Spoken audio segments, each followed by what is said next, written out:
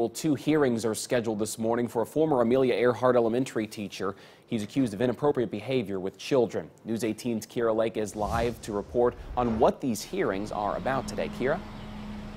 Trevor, Joseph Kimerer is accused of several sex crimes against children, and two motions have been scheduled for hearing this morning right here at the Tippecanoe County Courthouse. Now, Kimerer's attorney, Earl McCoy, says one motion is from the state to revoke bond. The other motion is from McCoy and Kimerer and says they want a test jury. Now, McCoy says this is to ensure a fair and impartial jury in Tippecanoe County, and he adds there has been a lot of coverage on this case being relayed to the public.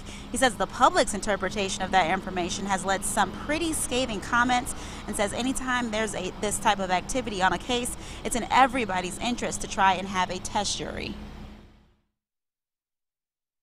Those comments show that the community or members of the community that are potential jurors, at least some, are being vocal about having already formed an opinion on this case, even though the case hasn't proceeded to trial yet. Kimerer is currently out on bond, and it's been requested twice he be allowed to move out of state. One request was made at the beginning of this case, and the second at another hearing. McCoy said the move would be beneficial for many of the parties involved in this case. Now, coming up in the next 30 minutes, I'll tell you more about the state's motion to revoke bond. Reporting live in Tippecanoe County, Kira Lake, News 18.